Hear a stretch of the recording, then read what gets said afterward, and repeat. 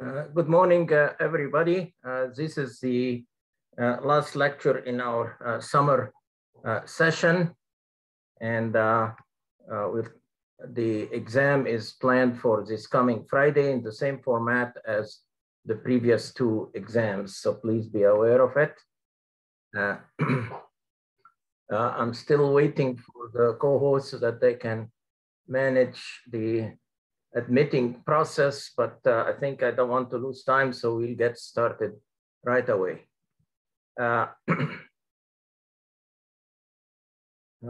Sharing today what we are going to cover is the rest of the chapters on space nuclear energy applications, and we'll cover probably two chapters, but I'll leave the rest of the reading for you to ponder yourselves. Humans have been interested in space applications of nuclear energy since the beginning of the nuclear age, starting with the Enrico Fermi, which we all know from the first lecture, built and operated the first reactor, the Chicago Pile #1. But we know that in the summer of 1950, over lunch with colleagues, Enrico Fermi made some comment about the existence of alien life. And he's quoted to have said, "Don't you ever wonder where everybody is?" And this became known as the Fermi paradox that we covered earlier in the first chapter. And here in the last lecture, we come back to it again. Earth is 4.6 billion years old, as we know, resulting from a supernova explosion, a cataclysmic event where a star collapsed upon itself, forming the rocky planets, Earth, Mars, and the other solid or rocky planets, if you want to call it. And, in that case, the universe itself, the farthest light that we can see coming to us from other galaxies, is aged according to the theory of the Big Bang, 13.7 billion years ago. So I have to go back here and get help from the co-host. So I'll stop share temporarily. And participants, Alvaro, make co-host here. All right, Alvaro, please take over the admitting process. We'll share the screen again. So the idea of the existing of other forms of life in the universe is a debatable issue. And the question to answer Mr. Fermi's paradox have been tried by many cosmologists and scientists. Some people suggested that maybe there is a great filter, quote unquote, that limits the continuous existence of other forms of technological civilization. This is a pessimistic view. The optimistic view is that, well, we are a technological civilization. We are here. Maybe nobody else survived to our state of technology. The filter may be behind us, and nobody is there to show us the path. So in that case, it is incumbent on human civilization to blaze a trail. And as maybe we are too early in the age of the universe, it is our destiny to lend a helping hand to those who follow us. We know that there can be life elsewhere, but not necessarily in the form of what we have as humans. And one cannot dismiss the possibility that our galaxy may be the site of artifacts and relics of numerous long dead planetary technological civilizations. So it's incumbent for us in our interest in space to create a Noah's Ark in the sense that we would have some kind of a replica or a storage way of preserving life on Earth, because we know that one of those filters could be the an asteroid or a comet, basically causing a mass extinction on Earth. Hence, the interest of humans on establishing a base on the moon, which is a current goal of NASA in the United States. And some individuals are even suggesting private companies like SpaceX and Blue Origin, they can mine the asteroids, which contain about $20 trillion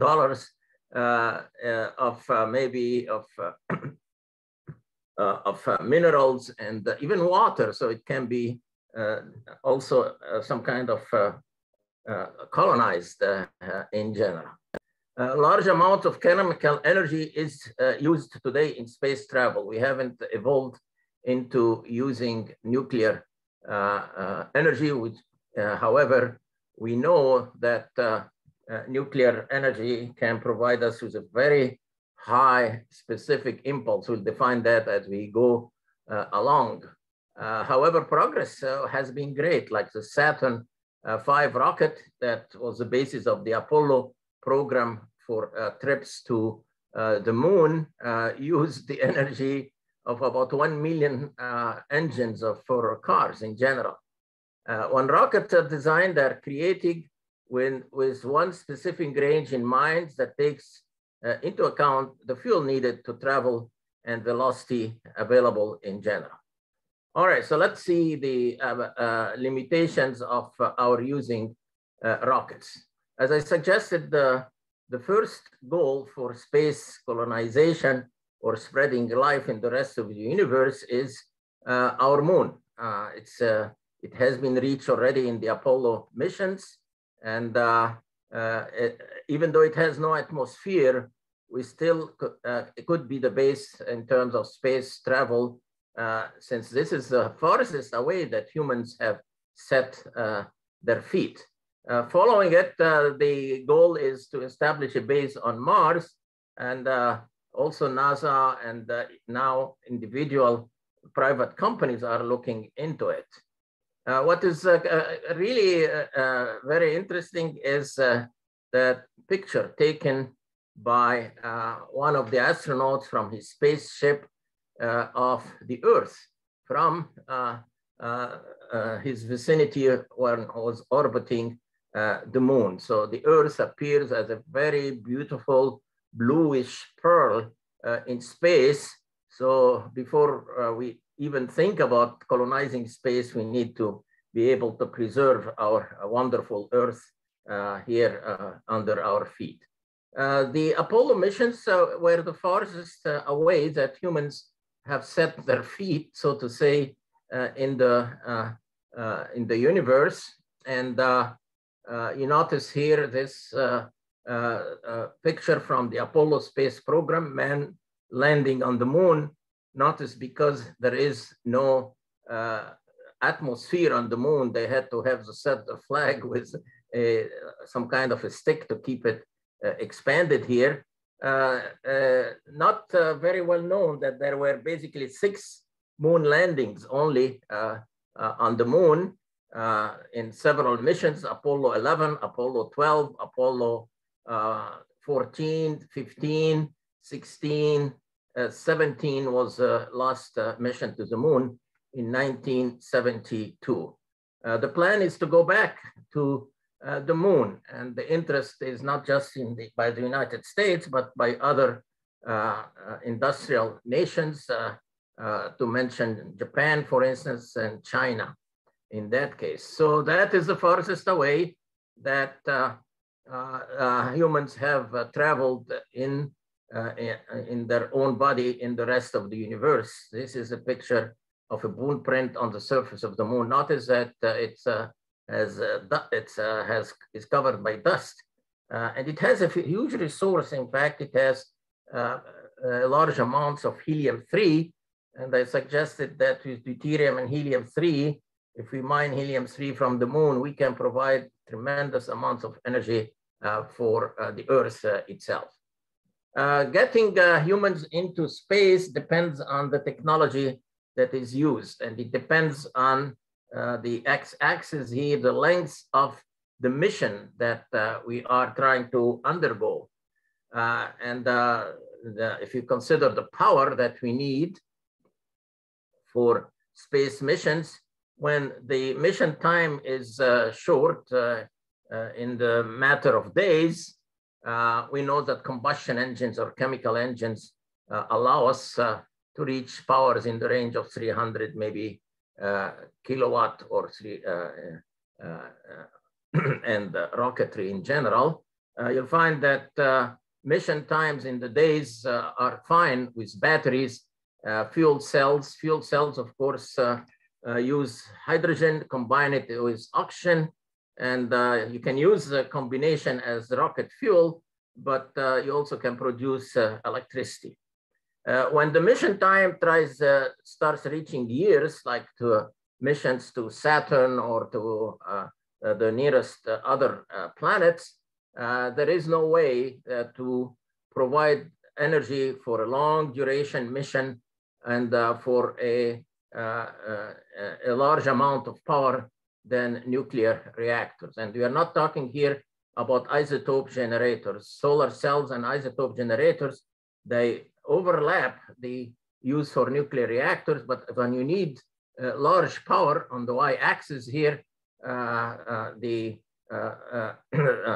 isotope generators using plutonium-238 or strontium-90 are not sufficient for space power. So nuclear reactor generators is the way for us to establish not just propulsion into the neighboring planets and other solar systems, maybe in the future of humanity, but also for bases on the moon or on Mars. We'll try to discuss that in more detail.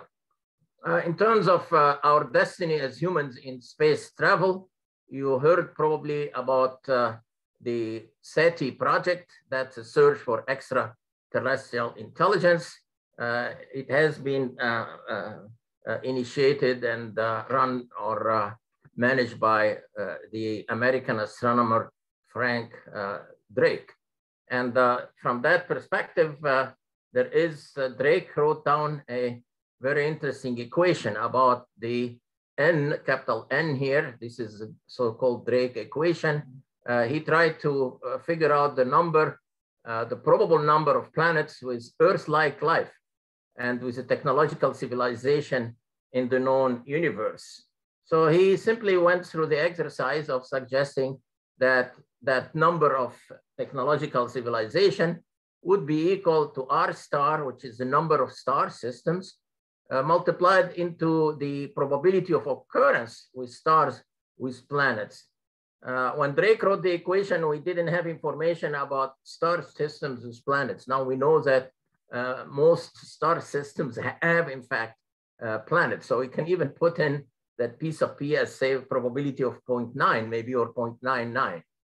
N sub E would be the fraction of planets that have habitable environments. We are even finding today that some of them may have habitable environments, but different than what we have on Earth. The Goldilocks effects, in that case, is when the temperature from the star produces a heat environment that are not too hot, like Venus, or not too cold, like Mars.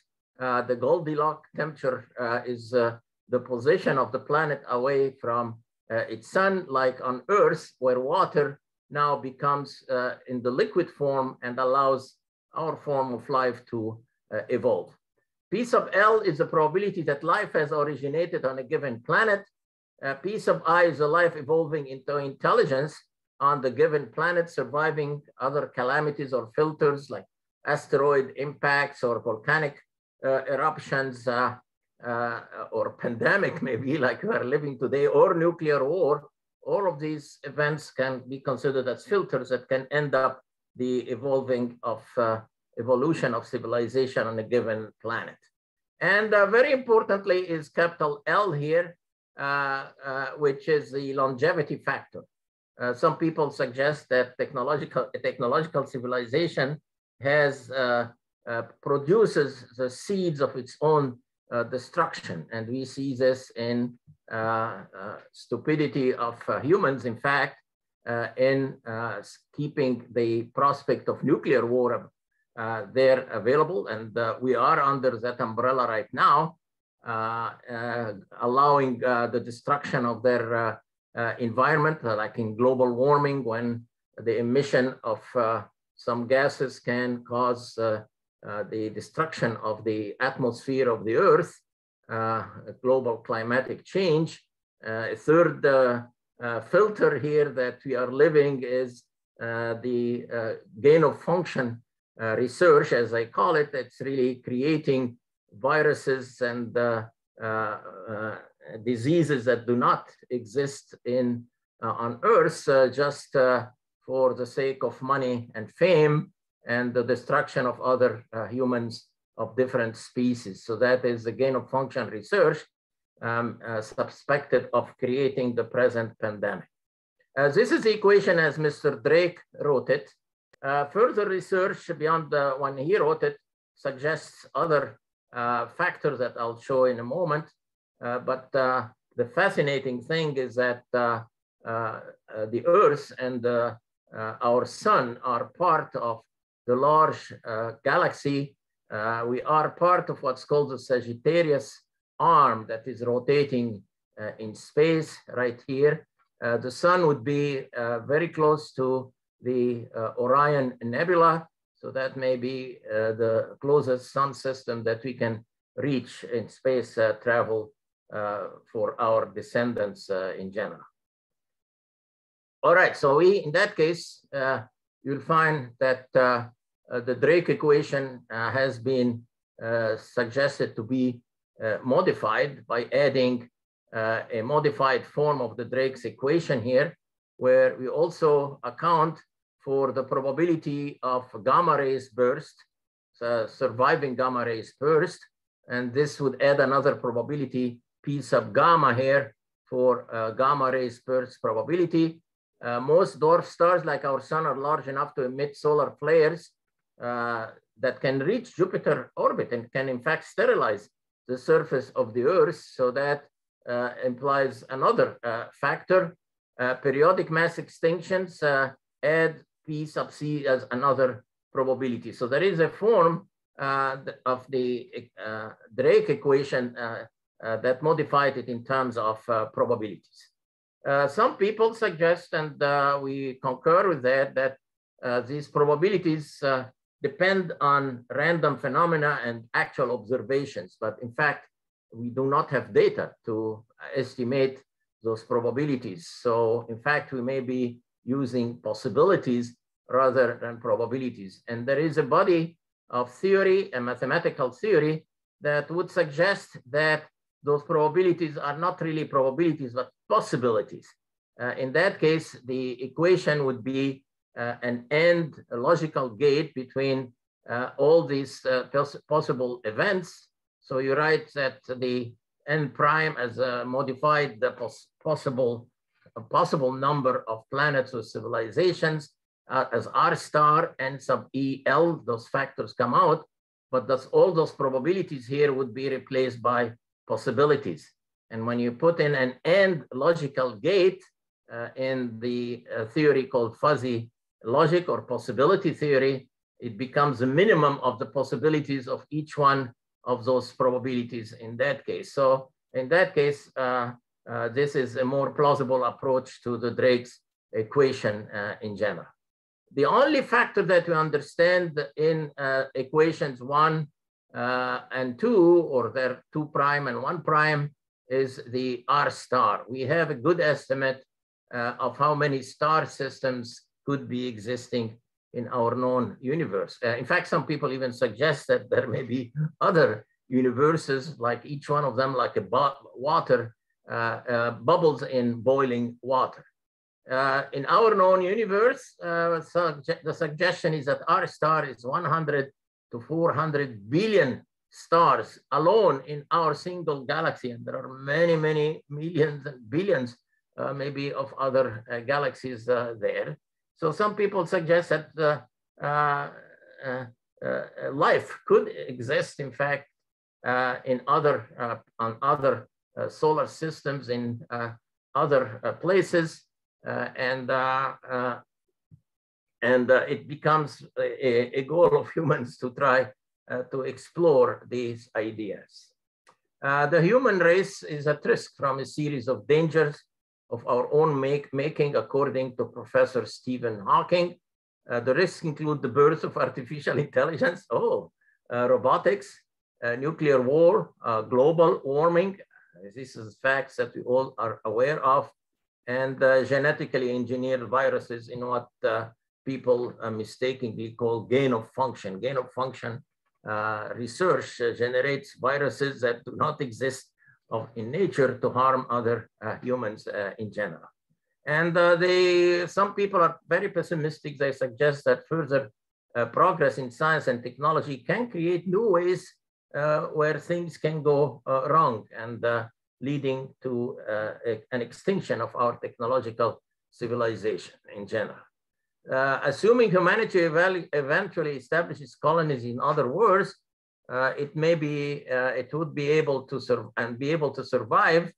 I quote here, although the chance of a disaster to planet Earth in a given year may be quite low, it adds up over time and becomes a near certainty in the next 1,000 or 10,000 years. By that time, we should have spread out into space and to other stars, so a disaster on Earth would not mean the end of the human race. Hence, expanding life to other moons and other planets seems to be the destiny of our technological civilization. However, we not establish self-sustaining colonies in space for at least the next 100 years.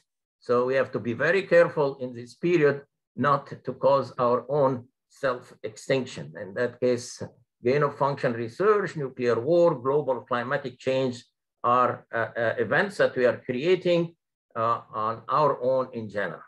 Concerning the Fermi paradox, its main points as formalized by other cosmologists like Michael Hart are, first, there are billions of stars in the Milky Way similar to the sun. With high probability, some of these stars have Earth-like planets. I should say with high possibility, rather probability. If the Earth is typical, some may have already developed intelligent life. Some of the civilization may have developed interstellar travel. Even at the low pace of currently envisioned interstellar travel, the Milky Way galaxy would be completely traversed in a few million years.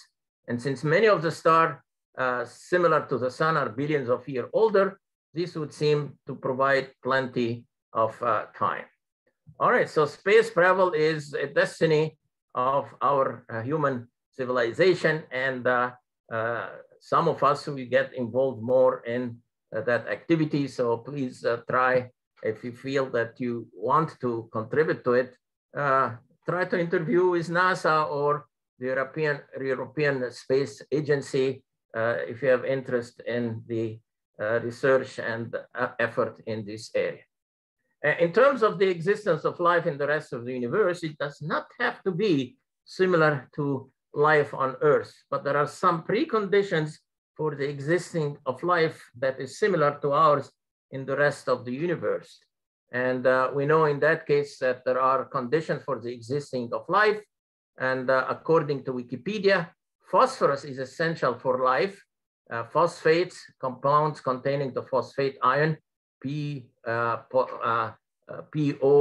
oxygen 4PO43, they are components of the DNA, the RNA, and ATP and phospholipids. And without the existence of phosphorus, people suggest that we cannot have a life in this similar to the way that we have on Earth. And this is a chromosome, and you notice that the genes are on the helix form of the chromosomes, and you notice that we have components of it: hydrogen, oxygen, nitrogen, carbon, and phosphorus. Some people have not talked appreciably about phosphorus, but it is not just nitrogen, carbon, and oxygen that are necessary for our form of life, but also phosphorus. So there may be other life forms that are different than ours. And phosphorus appears in ATP, which is adenosine triphosphate. This is the triphosphate, diphosphate. This is a phosphorus atom right here, and right here. These are essential for having life. As we know, the periodic table of the elements has different elements depending on the physical phenomena in different parts of the universe. You find that there is emphasis on the production of different isotopes and elements, in fact, in the periodic table of the element. According to the color, if it's a Big Bang fusion, like we think Earth has been formed, the hydrogen and the elements of the same kind would be predominant. In dying low mass stars, you'll find that other elements would be dominant. So we should expect, really, depending on the formation of the stars and their planets, that we should expect different forms of life. In fact, on Earth, we know that there are biochemical processes that generate locally some different forms of life.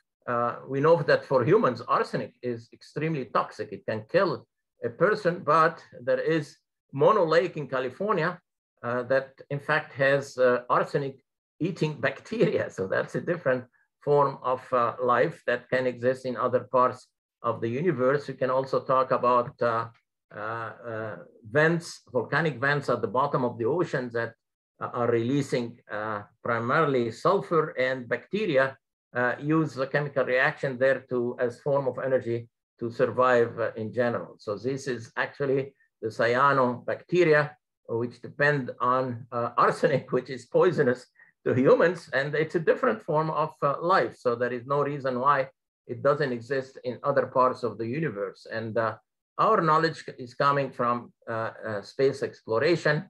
The element silicon, for instance, has been much discussed as a hypothetical alternative to carbon. So you can have a form of life depending on silicon. It has the same properties as carbon in terms of possibly forming different forms of life. And we have to be very open-minded about other forms of life, not necessarily human type of life. We know, again, as I've said, that there are life forms at the bottom of the oceans in general. So the destiny of humans, according to the different forms of the Drake equation, is that we are going to find our civilization expanding into space. If you want to expand into space, depending only on nuclear rockets makes it very, very limited. The basic energy in the universe is nuclear energy that we get from fusion reactions, our star, the sun, and we get the protection of the Earth's magnetic field from the radioactivity under our feet, creating the dynamo effect, the magnetic field that protects the surface of our Earth. So let's look at the different forms of propulsion that we can use to travel, not just to neighboring celestial bodies like the moon or Mars, but maybe to some neighboring planets, solar systems in general. So there are many different forms where we can use nuclear energy for propulsion. One of them is what is designated as nuclear thermal propulsion. So how does that work? We can also have, in contrast, nuclear electric propulsion. Let's look first at the nuclear thermal propulsion. This would be the form of a nuclear rocket. The core of a reactor is used, maybe using graphite as a reactor core, is used to heat up a propellant. And the most interesting propellant in that case would be hydrogen. So you get the hydrogen from a large tank in your rocket. You pump it through pumps here. You see the pumps into, first you have to cool the nozzle. So you circulate a coolant to cool the nozzle, then you inject it into the reactor core, and then it expanded through a nozzle. And according to Newton's law, reaction creates action creates reaction, and the rocket is propelled to the top right here. Notice something interesting here. We only are using hydrogen and energy from a nuclear reactor. Chemical rockets would use hydrogen and then an oxidant. You need the oxygen, liquid oxygen, and combine both of them to, of course, burn the hydrogen, oxidize it, in fact, and creating steam in that case, or water. That is not the case for nuclear rockets. So the mass of the nuclear rocket is going to be much less, not only much less in terms of not needing the oxygen, but also in terms of the energy from fission is 200 million electron volt per reaction. So the size and weight of the reactor would be much, much less than if you use chemical reactions in general. So this is what we designate as nuclear thermal propulsion. Another way of creating the propulsion, and in fact, there have been designs of such rocket shown here, for instance, in what's called the NERVA solid core rocket fuel. So that's very simple, almost like a reactor on Earth, except that we are heating the hydrogen and ejecting it from a nozzle, creating a forward motion of the rocket. There is, this is another view of how the core would look like. Obviously, the heat generated would be so high that it would melt any metal without cooling it. So the flow before getting into the core of the reactor goes there to, like in chemical rockets, to cool all these coils that you find around the nozzle in pictures would be the cryogenic oxygen in that case, hydrogen in that case, cooling the nozzle and then injected into the core of the reactor. Many experiments have been done along this line, and some people even suggested that you can have a gaseous core rocket, in the sense that instead of having a solid core like shown in the previous diagram, you would have a uranium, maybe hexafluoride as a gas, and you ignite that gas and expel the fission products out of a nozzle. This is an artist's conception of that approach. Another approach is to use the energy from a nuclear reactor in a power conversion process, where you accelerate ions from the back here, like thrusters that would expel accelerated atoms, say, of some heavy elements like xenon, for instance, and that is designated as nuclear electric propulsion. And some conceptual design here, they gave it the name Prometheus as the concept, and that would be an ion thruster. They suggest that these would be the thrusters here in the back, and you would propel the rocket for trips, in that case, that is Jupiter. And you want a nuclear kind of source of energy because of the huge reduction in mass, and that is going to translate into what we are going to call the specific impulse. If in the Space Odyssey book and movies written by Arthur Clarke, this is a design of the spaceship. Notice that the crew quarters here are positioned on a large beam. If you watch the movie or read the book Space Odyssey 2001 and so on, and you would have a shadow shield from the nuclear reactor there at the back, and the source is Metro-Goldwyn-Mayer, because you may like to watch the movie about it. A third approach to propulsion, nuclear propulsion, is to use fusion. And in the case of fusion, you create a thermonuclear plasma. You shape the shape of the plasma with magnetic coils. This would be a coil here surrounding the plasma, and then you expel the plasma from the back of the rocket and provide propulsion in the opposite direction. So we have the capability maybe of using fission cores, fusion reactions, as well as thrusters of ions. There are experiments on Earth for how to realize this. This is an actual experiment at the University of Washington for a fusion rocket experiment. They're trying to see how you can generate a plasma in that core here and then eject it out of a nozzle. The emphasis here is going to be not just a trip to the moon. The moon, we can reach it easily with chemical rockets, but a trip to Mars would take years. And if the mission time is years, then the astronauts in that case would be subjected to solar events, and even cosmic radiation can affect their instrumentation and destroy their instruments.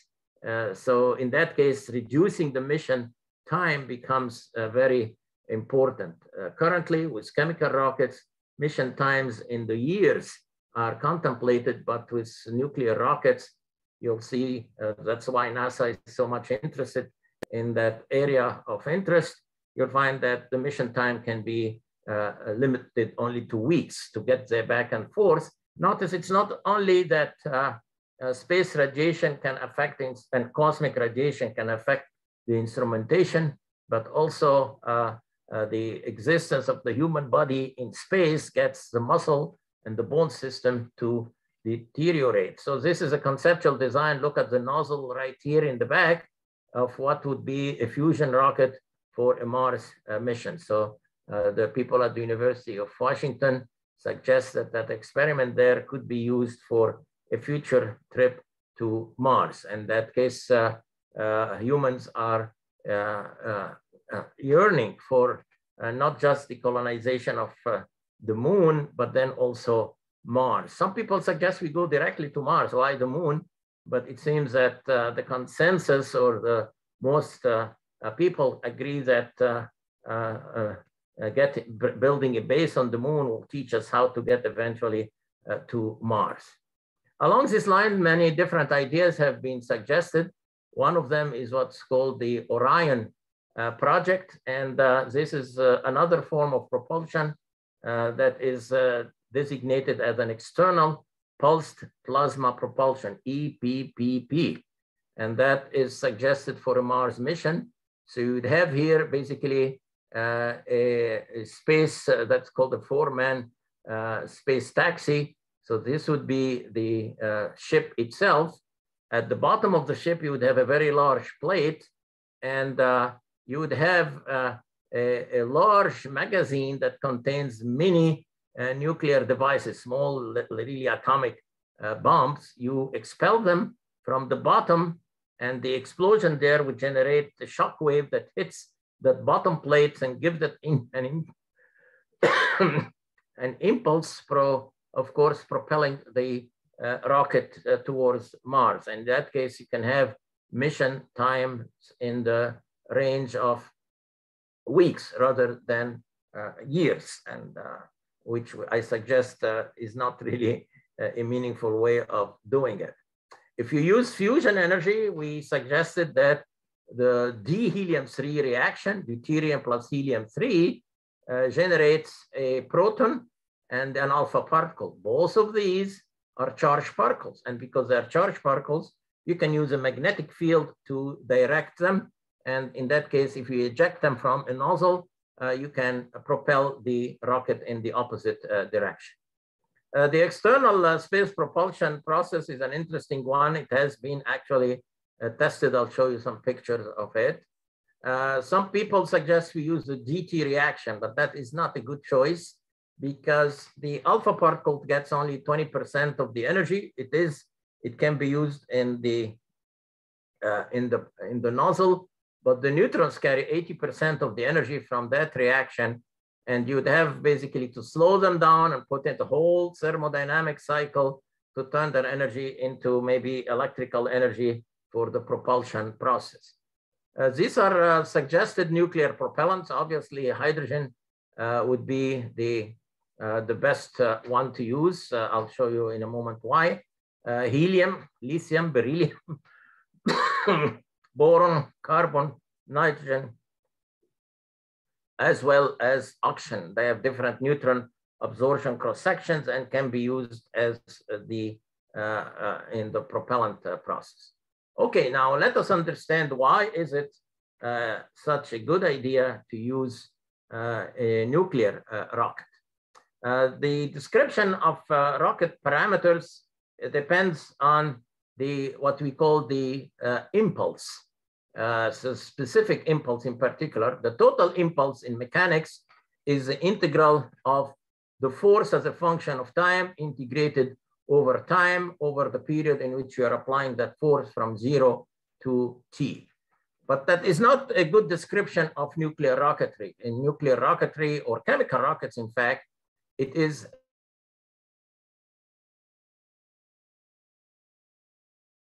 unit mass or per divided by the mass flow rate of the rocket. So in that case, in rocket engine, the propellant or the working fluid is carried aboard the vehicle. And accordingly, the duration of the mission is limited by the mass of the propellant carried. That's very obvious. And that imposes a premium on the rocket's specific impulse. So we take that impulse here, integral f of t dt, and divide it into the propellant mass flow rate, W. And let me see if I have to do some admission of people here. I'll have to stop and come back. I'm sorry about that.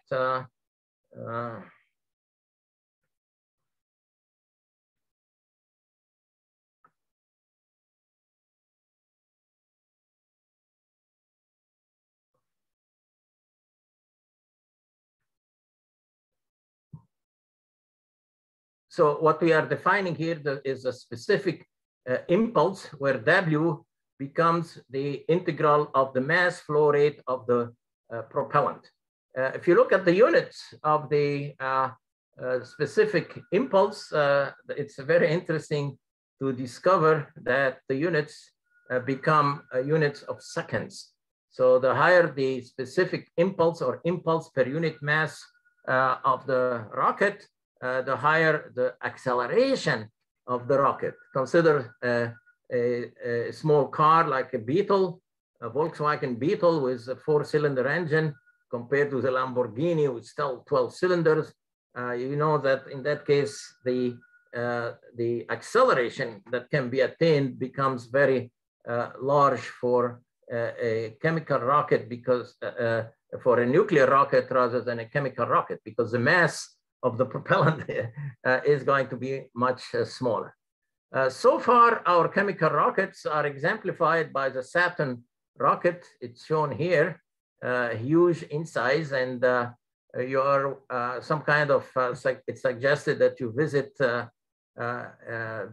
Kennedy Space Center on a trip to Florida sometime. You can see the size of it. Look here at the size of that rocket using chemical propellants here. These are specimen on display, I think, in somewhere in a space kind of lab in Alabama. So some way travel south, maybe during the rest of the summer, and just you'd be amazed when you watch those chemical rockets. So this is our state of knowledge so far, chemical rocketry, when we need to change to really rockets that are more or less nuclear.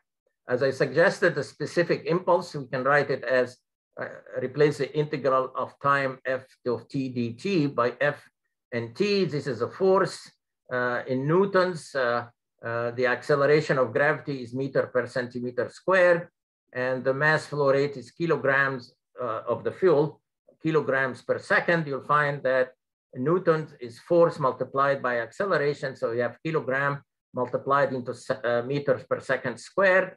You notice meter and meter cancel, second square cancel, square, second square cancel, kilogram and kilogram cancel, and we are left with 1/2. So the specific impulse has units of seconds. And that allows us to compare different forms of propulsion for different rockets in general. Typical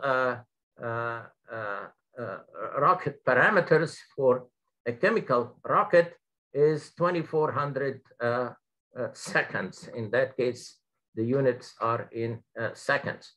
I discuss here the properties of rockets in general, but I just want to use that table to show the comparison of the characteristics of rocket propulsion systems. And I try to make the point that chemical rockets have a specific impulse of no more than 200 to 400 seconds. That's the best that you can get from liquid chemical rockets.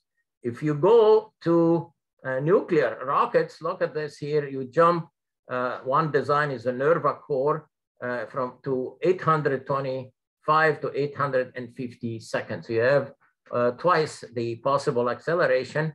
A chemical rocket obviously would use hydrogen and combine it with oxygen. Some propellants are using N2H4, that's different propellants, but still you are within the range of the hundreds of seconds. You double them in a nuclear rocket almost to the level of the 1000, depending on the design. If you go to fission rockets, though, you notice that nuclear liquid core, for instance, you can reach 2000 seconds as specific impulse. In electrostatic ion propulsion, electric propulsion, you can get up to 25,000 seconds. In magnetoplasma, we reach 15,000. In the external pulse propulsion, you find that you can reach 10,000. And if you have a hybrid of fission and fusion, wow, we can reach 100,000 seconds compared from 100,000 here all the way down to the 200 to 400 tiny amount that we are using from today from chemical rockets. So the specific impulse is a characteristic of the use of nuclear energies in general. This is not pie in the sky. There have been experiments built on Earth for the possibility of using a nuclear reactor. That's a nuclear reactor shown here. They named it Kiwi. They gave it the name Kiwi. And they used basically hydrogen and heated in the core of the reactor and exhausted from a nozzle for a future reactor for space propulsion. And this is the Kiwi-A space reactor being tested at high power somewhere in a desert area, as you could see here. That would be the core of the reactor. You could see the ladder there for the technicians to climb up. And you could see here the exhaust from the nozzle experiments carried out on Earth. The composition of the Kiwi reactor is shown here. You need to operate at a very high temperature. So niobium carbide is a metal use. You generate very high stresses. So you have a center support element right here, stainless steel tie rod. And the niobium carbide is a coating. You use pyrolytic graphite. Graphite can take very high temperatures. And you make the system critical, circulate the hydrogen, heat it up, and then exhaust it in general out of the core. This is even experiments were conducted, not just for space rockets, but even for in-space rockets. This is a rocket experiment that was suggested to fuel an airplane in the Earth's atmosphere, but it was never carried out. It has been replaced by ICBMs that are carried by nuclear submarines all over the world. That was an experiment at the Idaho National Engineering Lab there at the desert of Idaho. The comparison of the solar system planets that humanity would like to visit eventually is shown here. You notice that the sun is quite large in size. Earth is the third planet away from the sun. We have Mercury, a very tiny body, Venus and Earth. Venus and Earth are almost of the same size. Mars is smaller than Earth. And then we get to Jupiter, which is very large in size. And some people we inserted in the modified Drake's equation a factor for Jupiter protecting the Earth when astral assailants like comets or asteroids coming close to the Earth. The high gravitational force of Jupiter attracts those comets and they fall on Jupiter rather than hitting our tiny little Earth. So that is another form of protection for the Earth other than the Earth's magnetic field. And that may be why is it that we have so far survived the astral assailants as a mode of extinction of life on Earth. Saturn follows Jupiter, Uranus, Neptune, and the tiny Pluto that some people suggest is not even a planet. And they are discovering maybe another body that is debated whether it's a planet or not. Notice that between the Earth and Mars, we have the near-Earth asteroid system, which some people think has been a planet that simply disintegrated. That's in between Mars and the Earth. So on our way to Mars, remember that Mars has its own moons too. So we may like also to explore the moons of Mars, Phobos and Deimos. The main asteroid belt is beyond Mars, between Mars and Jupiter, but there are near-Earth asteroids between Mars and the Earth. For a trip to Mars, you'll find here a comparison of the chemical and nuclear systems. Nuclear systems launch from Earth orbit to Mars would be 935,000 pounds, whereas if you use a chemical rocket for a trip to Mars from near Earth orbit, that would have a weight in pounds of 9.1 million pounds. So it's a factor of 10 difference in the weight of the rocket, and in addition to the high specific impulse. This is the comparison of Mars and the Earth. You notice that Earth has a diameter of 7,900 miles. Mars is almost a little less than the diameter of the Earth. The temperature range, though, is much lower on Mars than on the Earth. The gravity of the force of gravity, definitely in that case on Mars, would be less because of its smaller size. So a human would weight approximately 100, if you take 100 pounds on Earth, that would be equivalent to 38 pounds on Mars. So it's much less in gravity in general. The day length is almost the same. So 24 hours on Earth, 24 hours and 40 minutes on Mars. The people, of course, is 0 on Mars. It goes without saying. And we are 7 billions on Earth. So people are conceptualizing a Mars mission. And the debate still is on whether we should go back first to the moon and then Mars, or should we go first to Mars in general.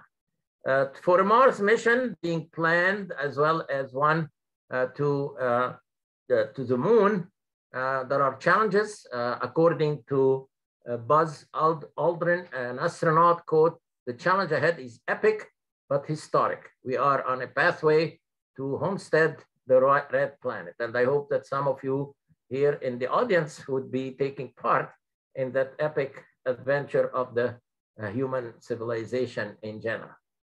What are the propulsion requirements for a Mars mission?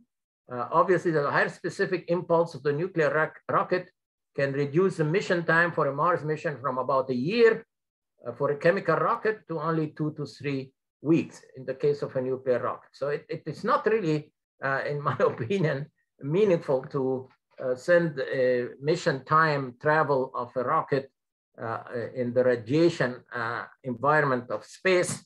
The possibility of solar eruptions destroying the instrumentation, cosmic rays, and the deterioration of the muscle and bone system of the astronauts, in addition to radiation, that a trip to Mars in 2 to 3 weeks is really the only meaningful way to use it. In that case, nuclear rockets, as we suggest here, hence the interest of NASA. Again, we go back to the external pulse plasma propulsion. The suggestion so far has been to explode small nuclear devices and get the impulse from the nuclear, an atomic bomb, basically, fission bomb, and get the impulse to hit a plate at the bottom of the rocket. But so this is the way that it is conceptualized. You would have a push plate at the bottom. You eject small nuclear devices and explodes. The energy generated in that case is distributed over 4 pi kind of solid angle. So it goes in all directions. So a meaningful way of establishing the Orion project. And in fact, they designed already some of those push plates, and they use chemical explosives to test the theory, is to use directed kind of weapons. So that would be the Orion rocket. You don't launch it from the Earth. You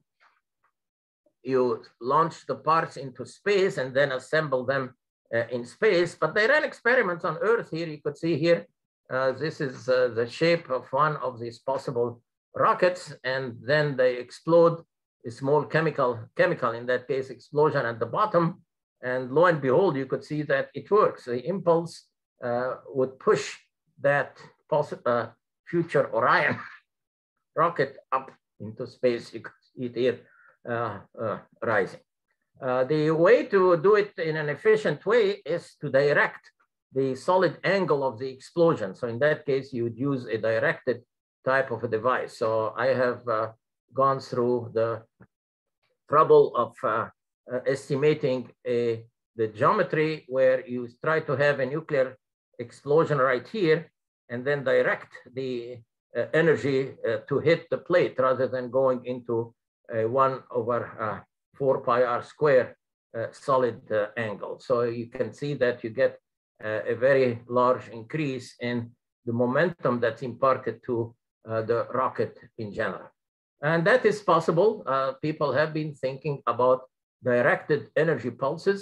So in that case, you would have an atomic bomb, a nuclear device, basically, and then create on top a plate here that contains a light element or a heavy element, like a propellant. You would design the shape.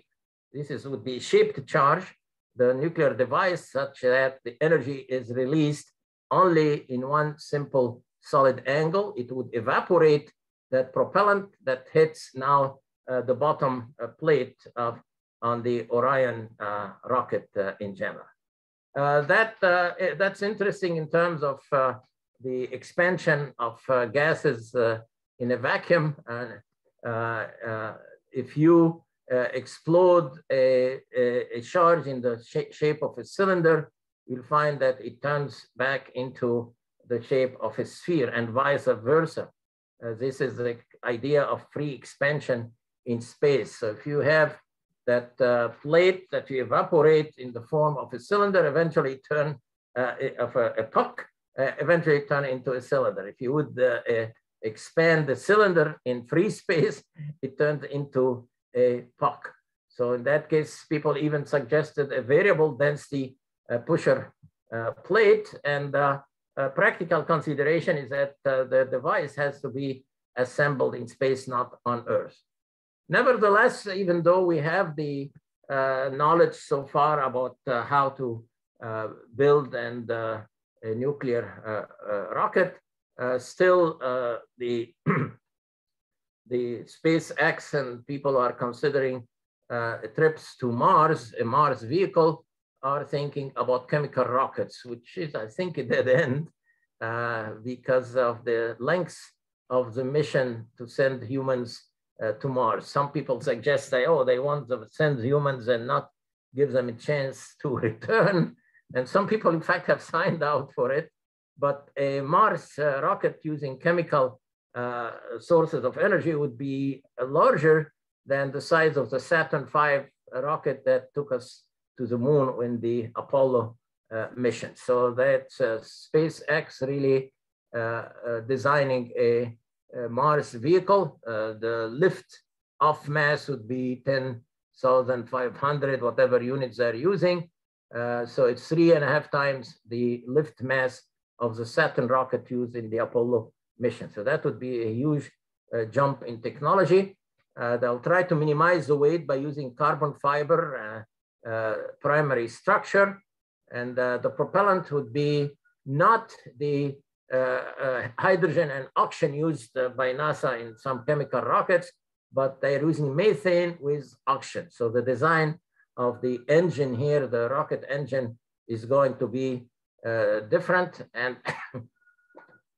in that case, they'll have to have a very large mass of that liquid methane as a fuel for the propulsion process.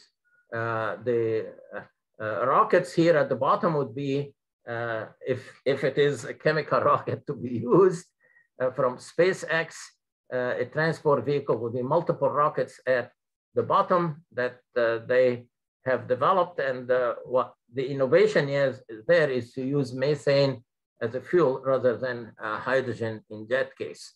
They use booster, consider boosters like in the space shuttle. And this is a design of their, what they call the Raptor engine design. Initially, you use, you create a pump effect that pumps the fuel into the nozzle. The chamber operates at 300 atmosphere, and it can,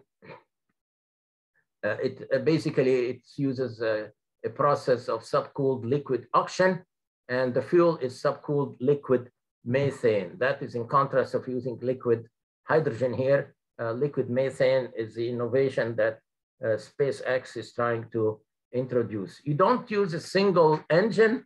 This is a panoply of the engine with an outer ring here of 21 rocket engines, an inner ring of 14 rocket engines, and the center cluster of 7 rocket engines. You may like to visit the site of the SpaceX corporation and see how they are envisioning a trip to Mars.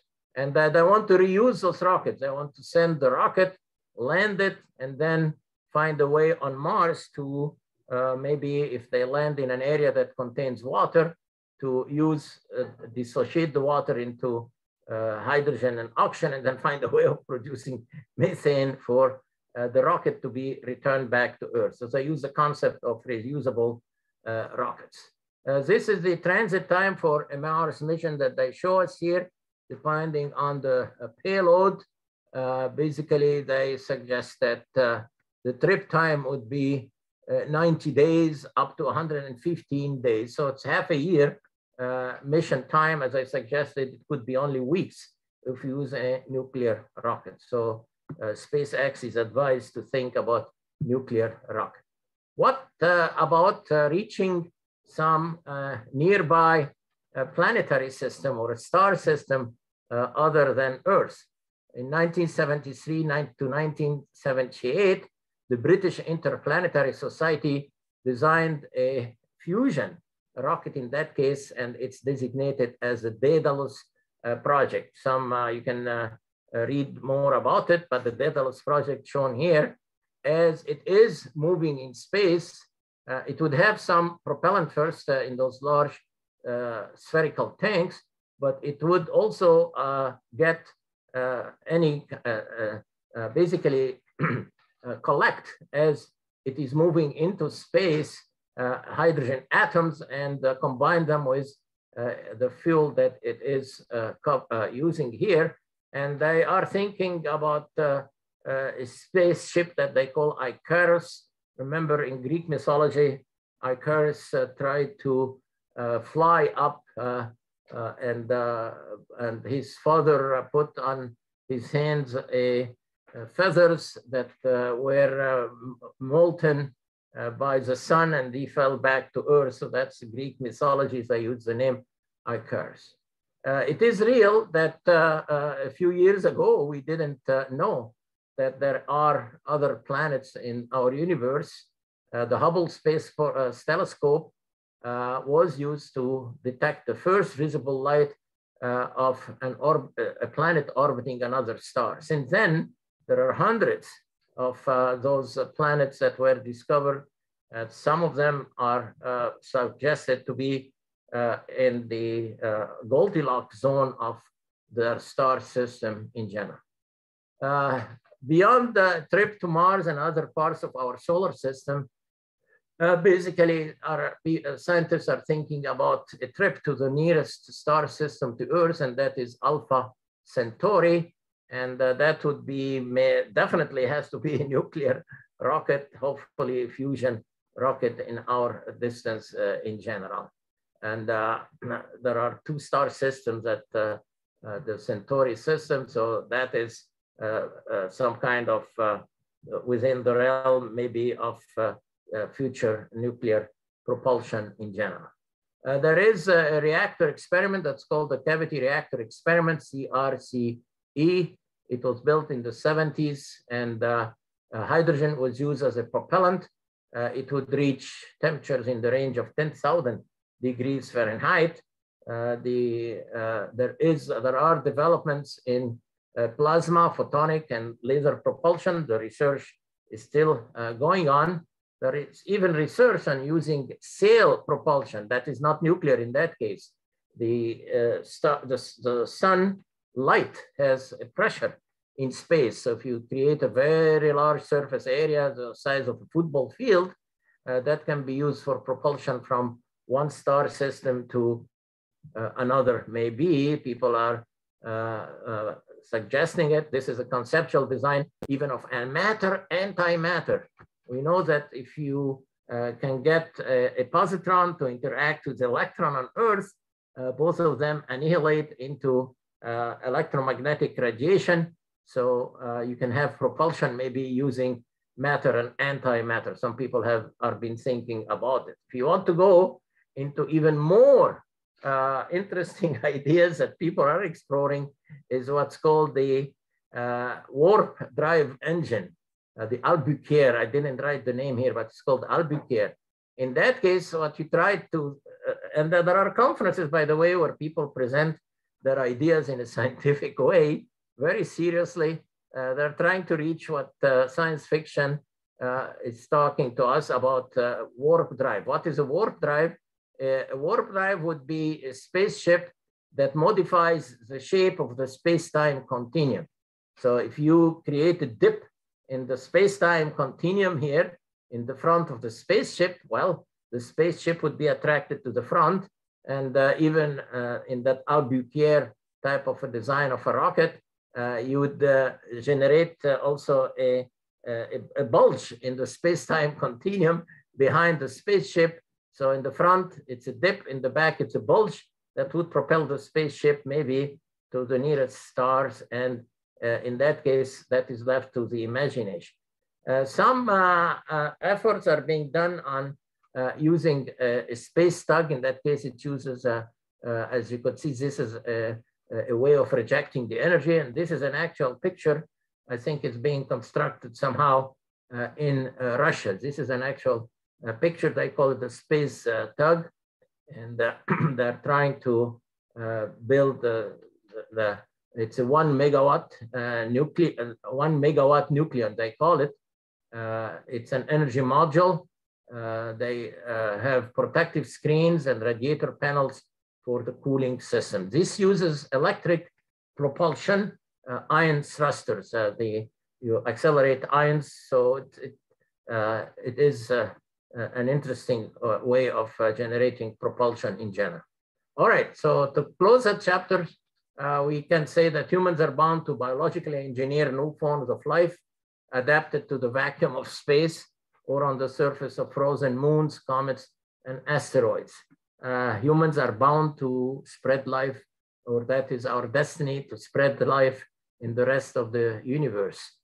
Such mobile life would free our civilization would free it from the planet's gravitational traps, which are inhibiting its free movement, in the sense that here we are on Earth under the threat on any, without our control, of an astral impact by a comet or an asteroid, sending us to the same fate as the dinosaurs 64 million years ago. We know that there was an impact that caused major extinctions on Earth. So we cannot control those astral impacts. So we really have to move our industrial, scientific, technological civilization into space. Freeman Dyson, and as a cosmologist, suggests, quote, perhaps our destiny is to be the midwives to help the living universe to be born. Once life escapes from this little planet, there will be no stopping it. So we would maybe the first that would be able to spread life in the rest of the universe. And definitely here, we cannot depend on chemical kind of methods of propulsion. We need to go to nuclear energy in general. All right, so I'll go here to the chat room. If there are any questions, please pose your question. We have time to go for another chapter on the application of nuclear energy in space.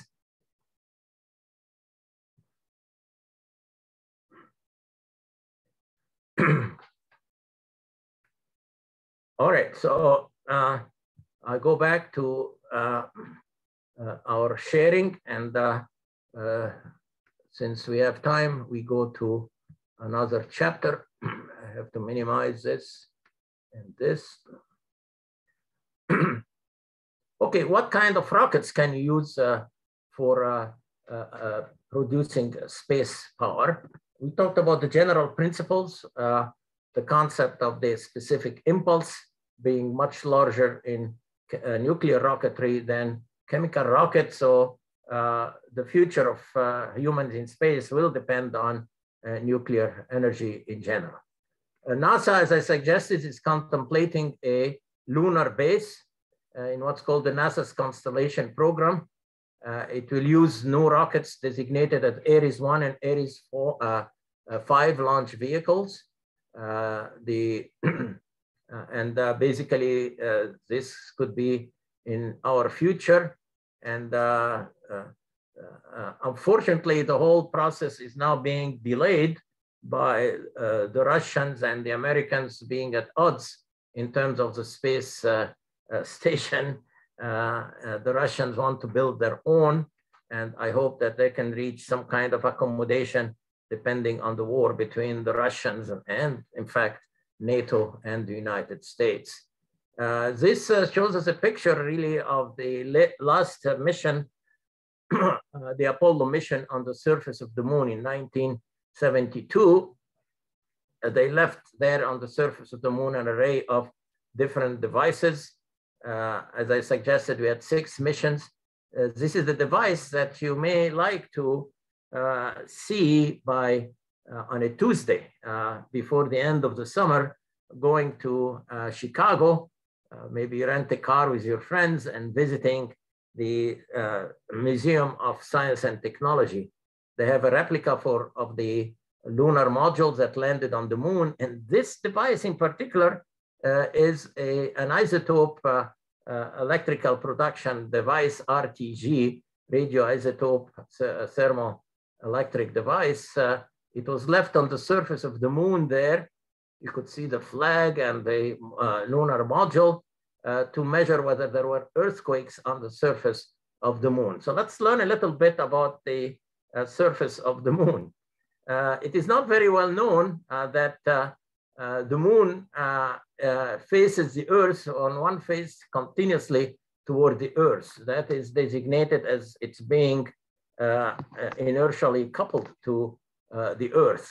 The other side of the moon, on the other side, is dark, obviously, but it's pocked with lots of meteorites that hit it, whereas the face that is continuously facing the Earth is more like covered, has a smaller number of asteroid impacts that were attracted to the moon instead of hitting the Earth, lucky for us.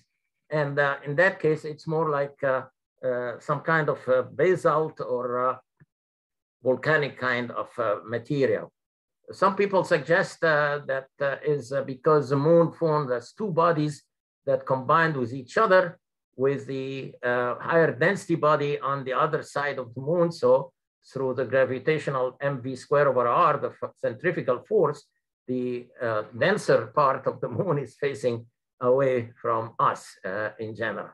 You'll find that the denser, smaller moon, dense, smaller moon is facing us, and another more dense moon combined with it, and it's facing away from ours. It's very curious, scientific curiosity. China did send, in fact, a space probe and landed it on the opposite side of the moon. So we are bound to find ourselves on the surface of the moon. These are different pictures of the locations on our side where the American space missions landed. This is a landing site of Apollo the 12, Apollo the 15, Apollo 17, Apollo 11. They covered quite a large area of the surface of the moon. So we have some good indication and knowledge about the lunar surface. We have interest also on Mars, and this is actually now the Spirit rover that was sent to Mars exploring the surface of Mars. So we have interest in both Mars and the moon, but I think, in my view, is that we'll end up building a base on the moon prior to, now in that case, a private company like SpaceX may be the one that finds its way to Mars. We don't know what is going to happen, but we wish both approaches to be successful for the sake of the protection of our technological civilization. Mars and Earth are very, very, very different. The moon, we know, has no atmosphere, so that is a given. So any base on the moon would have to be supplied with not just food supplies, but also air to breathe. And the suggestion is that at the south pole of the moon, there is some ice at the bottom of some of the craters, and with a nuclear reactor or some solar energy electricity, that water can be dissociated into oxygen and hydrogen. Oh, these are propellants for possible chemical rockets, but the oxygen would be there to provide air for possible astronauts. Going to Mars is going to be a very, very different situation. Look at the different characteristics of Mars and the Earth. Earth has 78% of our atmosphere, what we breathe, as nitrogen, and 21% only is oxygen. So we breathe that mixture of nitrogen and oxygen, some argon, and steam or H2O in the air, a very tiny amount of carbon dioxide that is great worry in terms of global climatic change. Mars is on the opposite end here. It has primarily carbon dioxide as a gas with some very little nitrogen, 2.7%, little tiny oxygen, argon, and no steam whatsoever. On Earth, we also have O3, which is what we call the ozone in parts per billion per volume. All right, so the atmosphere of Mars is very different than the one on Earth. And if you want oxygen for astronauts on Mars, we need to find ways of providing them with oxygen, mostly by dissociating water. So any base on the moon must have access to some water on Mars. And in fact, the poles of Mars are having some frozen either water or maybe carbon dioxide. We need to figure that out. Carbon dioxide on Mars is most of the atmosphere. So a colony of humans on Earth or colonizing Mars would have to turn that carbon dioxide into some form of oxygen. So in that case, introducing plant life, the photosynthesis process can start turning carbon dioxide into oxygen. An interesting aspect of a base on Mars is the discovery that is some kind of not a very well understood process. Some of you can take it as a PhD thesis and try to research it, is that the xenon isotopes abundance on Earth and Mars are very, very different. You'll find that on Mars, the abundance of the xenon 129 is 1,640, I think it's parts per million, compared to what is on Earth, 650. And xenon 129 comes in from basically the fission of the heavy isotopes, either uranium and thorium. So there is a mysterious situation there. What happens on Mars in the past? In fact, a survey of the surface of Mars suggests that near the poles, there is a high concentration of the thorium as an isotope and a high concentration of potassium also in the same area as there is thorium. That is some kind of a mystery that scientists must think about. This is the Mars pictures, pictured by the Hubble Space Telescope showing us fields of frozen carbon dioxide and possibly water. We don't know exactly at the poles. The missions have been always in the area where there is no ice. And I suggested that there are high concentrations of thorium and potassium, as well as a high concentration of the isotope xenon 139 compared to what we have on Earth. So these are interesting scientific phenomena that need to be investigated before we establish a base on Mars. If we want to generate oxygen, obviously we have to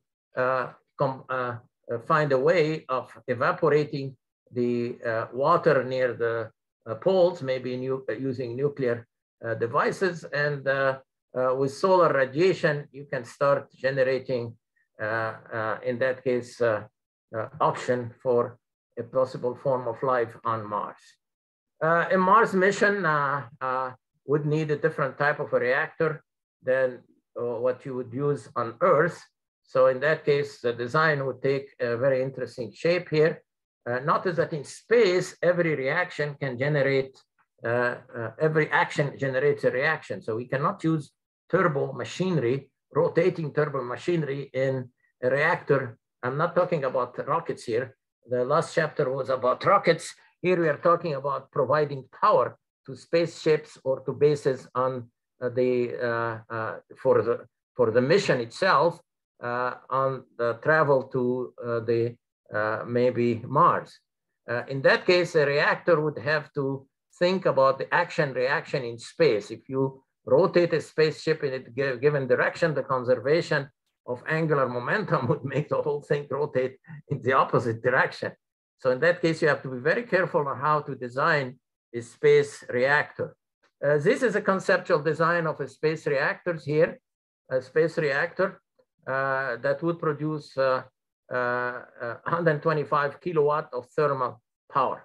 And to control it, you do not have control rods that come in and out, because you can insert the control rods in one direction, the whole spaceship will move in the opposite direction. So the control is achieved by rotating drums. You could see here 1, 2, 3, 4, 5, 6 rotating drums. On one side of the rotating drum, you'll find that you have reflecting material, so the neutrons are reflected back to the core of the reactor. On the other side, you would have absorbing material. So if you rotate a drum in this direction, you rotate the other drum in the opposite direction. So you basically cancel out the angular momentum, and the spaceship would not go on rotating out in space. The core of the reactor itself also have to be designed in such a way to minimize the possibility of action and reactions. In that case, you use heat pipes, as it's called. So you get efficient energy to occur inside the core itself. And then I'll come back to that design. And you extract the energy in what's called the heat pipe. This is a conceptual picture. As I suggested, the surface of the moon contains a large amount of helium-3. And Gerald Kolsinski from the University of Wisconsin has been a pioneer, suggesting that an incentive for building a base on the moon is the mining of that helium-3. And helium-3 combined with deuterium from the water in our oceans. Remember, the deuterium to hydrogen ratio in our ocean on Earth is 160 parts per million, can be a source of fusion energy. A single trip of a spaceship to the surface of the moon can bring in enough helium-3 to be combined with deuterium on Earth to provide all the energy needs on Earth. So here they show mining equipment, mining the surface of the moon, the dust in that case for helium-3. So that's an incentive on why to build a base on the moon and build a base colony on the moon. There is a misconception here because of the space radiation. Those astronauts would be subjected to tremendous amount of space radiation. The conceptual designers didn't think that they needed to shield people and equipment against space radiation.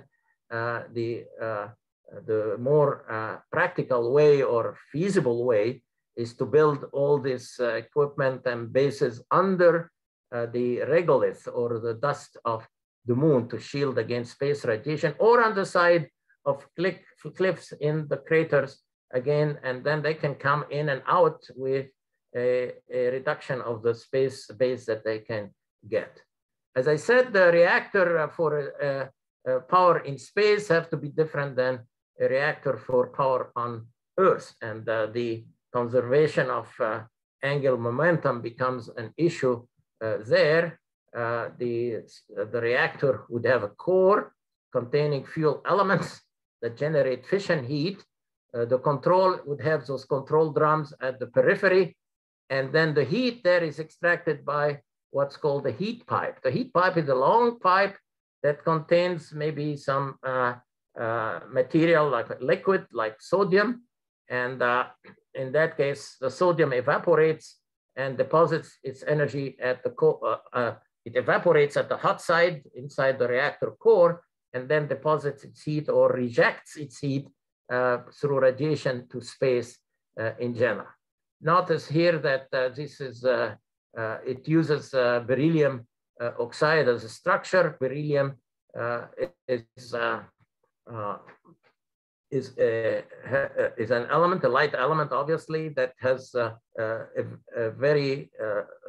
that has a neutron multiplication process, so it can help the economy, but it also has good reflecting properties. It's a metal, so a reflector of the neutrons for the reactor core itself. And you use, in that case, elements that can take very high temperature. So you could see this is uranium nitride as fuel elements. And in between 6 of those, you would have a heat pipe that extracts sufficient energy from the fuel pins to the heat pipe, and then reject the heat on the outside on the cold through radiation in the cold in space.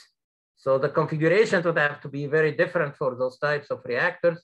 This is the tech specs or the technical specifications of a design called the Homer 25 design. You can see some of the interesting aspects of here.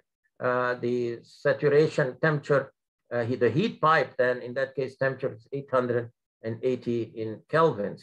The radiation temperature ejecting temperature to space would be 400 Kelvin. And in that case, the radiator must have a very large surface area, 76 square meters. So after you deploy those reactors on the surface of the moon, you have to deploy a large area of radiator to reject heat into space. This shows the configuration of the fuel pills. Beryllium oxide is used as a reflector, a radial reflector around the core of the reactor. You would have cladding. You would use some boron carbide as a neutron absorber. The fuel pin would be here. And then you have the heat pipe extracting the energy from the fission process through conduction. What they think about is using sodium, evaporated sodium inside the core, and then rejecting the heat in the heat pipe at the other end through radiation into space. And in that case, you have a heat sink. Some people have even thought about using Stirling engines. Stirling engines, other than the heat pipe, have that can be designed to have that have no moving parts. In fact, I think there is a Swedish submarine that the Swedes have developed with some diesel engine as a backup. Using Stirling engine, in that case, are very silent, so they don't have much motion. So that is also suggested as a design. How do you get a heat pipe designed? You get a center of the pipe using a sodium vapor as a working fluid. You surround it by a wick, like candles, and that would be stainless steel mixed with the sodium. The vapor of the sodium on one side is hot. On the other side, it rejects the heat to the environment. So it heats up here, the vapor goes, reject the heat to the environment, and then returns back in the outer liquid annulus. So you have a liquid annulus here and the vapor annulus region in the center, and uses the wick action in general. Safety considerations, of course, a problem exists in launching those reactors into space. So a good idea is to assemble those reactors in space and design them in such a way that they cannot lead to a controlled chain reaction without being assembled together. So you build them in two parts. Let's look at how the Mars mission would be considered. It is not just Mr. Elon Musk from SpaceX considering these ideas, but also Sir Richard Branson, who has a company, Virgin Galactica, and Galactica, and he has been giving rides to the edge of space to rich people who want just to have the fun of doing it. And NASA is also involved in the Mars project. Now on Mars, Mars has a very thin atmosphere, as I suggested. Because it has a very thin atmosphere, the radiation level here would be also very high, like on the moon. But that thin atmosphere is subject to tremendously high wind speeds in the range of the 80 to 100 miles per hour. So it's almost like hurricane winds blowing continuously on the surface of Mars, in addition to radiation from space.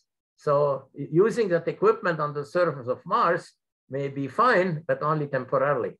A base should be built inside the sides of hills like this, or craters of impacts from asteroids, or underground. You cannot build a base on the Mars in the, like this picture shows here, and of the exterior.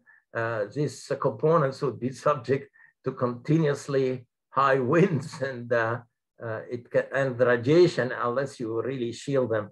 They suggest that they can have habitats also in the shape of cylinder. That's an interior design for an interior that has to be either underground or on the side of cliffs on Mars. Notice that Mars has been named the red planet because in a telescope you see a red color of it, and this is because the high winds there blow up dust from the surface, and the dust contains iron oxide, which is rust in general, and that gives it its red color. In a Mars mission, the astronauts would have to grow their own food, so they would have greenhouses. That has to be on the surface of the planet, of course, to get the radiation from the sun for the photosynthesis process. Some national laboratories are considering the possibility of the use, as I suggested, of a Stirling engine for a mission to Mars. And they have a very funny name for it, kilo power. So that generates power in the range of the kilowatts using Stirling technology. And they gave it the name Krusty. If you watch the cartoons of Simpson, Krusty is a clown, but it's a very mean clown. So I think the name has not been very well chosen here. Nevertheless, this would be the radiator that would dissipate the heat from a Stirling engine technology. Remember, a Stirling engine is an external source of energy engine. It's not an internal combustion engine where you explode the working fluid like the gasoline in that case. I think they could also use a Stirling, they can use as fuel cells, but they're using the Stirling engine where the heating comes in from a nuclear reactor. And basically you can get motion in a straight line in the engine process. So the conceptualization is that you would have those kilopower reactors deployed on the Mars surface. I'll have to design them again, as I said, to be subject to the high winds and dust generation. And in fact, they're not really, they're very serious about it. This is an actual, you notice that we have planes here. So they're building it in a plane hangar. And this is a kilopower reactor that is considered using the Stirling cycle for deployment into space. Here is the size of it. And this is an experimental setup for that reactor for space application for a base on Mars or maybe earlier on the moon. So these demonstrations are going to be paving the way for future kilopower systems. We don't need the megawatts at that stage for power systems for space applications. A kilowatt level of power is adequate. That would power human outposts on the moon and Mars, including missions that rely on in situ resource utilization, primarily water. You dissociate the water in hydrogen and oxygen for the oxygen, as well as the combination of the hydrogen oxygen in a chemical space rocket. But moving to nuclear rocketry can be a better choice for all these different applications in general. So we cover 2 chapters here on nuclear plasma space propulsion and space power propulsion.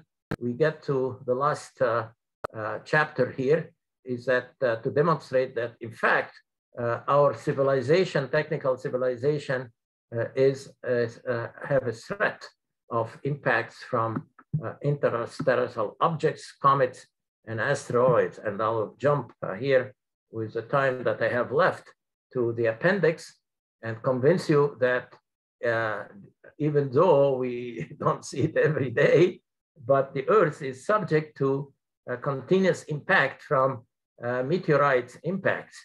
One of them shown here is called the Barringer meteor crater.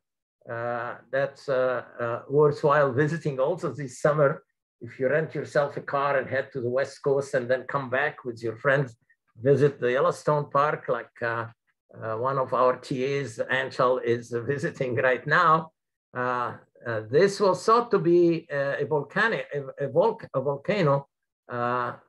site, but in fact, we know now that it is an impact that happened, meteor crater. There is a road that you can reach from the road from Arizona, and the visitor center here, I think I don't think you have to spend the whole day walking around it. And it was a nickel iron meteorite that was 150 feet in diameter. It moved at a speed of 40,000 miles per hour and generated the equivalent of 20 megaton of TNT equivalent. And so if you travel to Arizona by the Grand Canyon, you could visit it. There are other places in Quebec, Canada. You could see here, this is another crater in Canada, 1.5 million years old. This is in Labrador in Canada, another crater. The craters on Earth are not as visible as the craters on the moon or on Mars because of the water and wind erosion on Earth. This is another crater here, Lake Manicouagan in Quebec. And you could see that astral impacts have been very common. This is a very famous Chicxulub crater that hit the area of the in northern Mexico, but it hit really the ocean. That is thought to be the one that caused the extinction of the dinosaurs in general. And Chicxulub means the tail of the devil in Mayan language. Another crater here. In fact, you can go on Google Earth and discover some craters maybe and give them the name that you like, Lake Botsumsi in Ghana and so on. So the Earth is subject to astral impacts, either comets, another one in Chad. People keep discovering them by exploring the Google Earth in general. All right, how much energy can such an impact from an asteroid generate on Earth? So I'll just suggest that you may like to read the rest of the chapter, but I'll concentrate on a calculation of how much energy can be carried by those asteroids. The Tunguska phenomenon, other than the Barrigan crater, happened about 110 years ago in Siberia, so it doesn't affect the rate of the Earth, but you can be walking in a desert area and you can find a meteorite there on the surface. So the question is, how much energy can a meteorite carry? And we'll close our chapter today along this line. Actually, there is an observation of a meteorite hitting the surface of Jupiter right here. And it is a reality. They are all around the Earth. They can hit us at any time without our even knowing that they are there. This is a picture taken of the Grand Teton mountain close to Idaho Falls. To the interest of Anshal here, you could see that's a Grand Teton. You should go up that mountain on a weekend for a visit. And lately, the a meteorite at Chelyabinsk hit a city in Russia. That was in our lifetime. You can read also about it. But what I want to do is figure out how much energy any of those meteorites would carry and carry on an example along this line. The risk of impacting objects from space, whether it's a comet or an asteroid in general, is inversely proportional to its yield, meaning that if the yield is very large, the frequency of occurrence is very low. Now, the question is how much energy that mass, either of an asteroid, metallic in fact, like it's Chelyabinsk, or is it in the shape of maybe ice? The energy, kinetic energy is so large that as it gets into the atmosphere, it can evaporate and then explode. But how much energy is released is definitely the kinetic energy of the asteroid. So let's take the case of an asteroid, the shape of the asteroid that hit Chelyabinsk in Russia a few years ago. It was if you have an asteroid that's about 200 meters in diameter, and let's take, in that case, the radius would be 100 meters, so the volume as a sphere would be 4 r cubed divided into 3. So that would be 4 million cubic meter. If it's just 100 a 200-meter diameter or 100-meter air radius. The question is how much energy would it carry? The mass is going to be the volume that we calculated a moment ago multiplied into the density. The density can vary between 1 and 3.5 grams per centimeter cube. So that's 9 billion kilograms. Now get that M here in the kinetic energy equation, or the yield in that case of the energy release, multiplied into the speed square of the asteroid or the comet. So you find that the yield would be 3.77 10 to the 18th joules. If you go back to our first chapter, the equivalence between a TNT, a kiloton of TNT explosive in ergs and joules was 4.2 10 to the 12 joule. So the yield, if you take that joules divide into the kiloton of TNT, you'll find that a meteorite the size of 100 meters in radius can generate energy in the range of 890 megaton. Imagine at these high speeds, the energy released from an impact of a meteorite. The largest ever explosion on Earth of a nuclear device was a 50 megaton of TNT equivalent designated as the Tsar Bomba that the Russians exploded in Siberia. So in that case, these meteorites are a cause of huge fatalities if they hit the Earth, and they can basically cause world population extinction. And they did cause the extinction of the dinosaur a long time ago. So I'll just conclude our chapter here by suggesting that humanity has to think about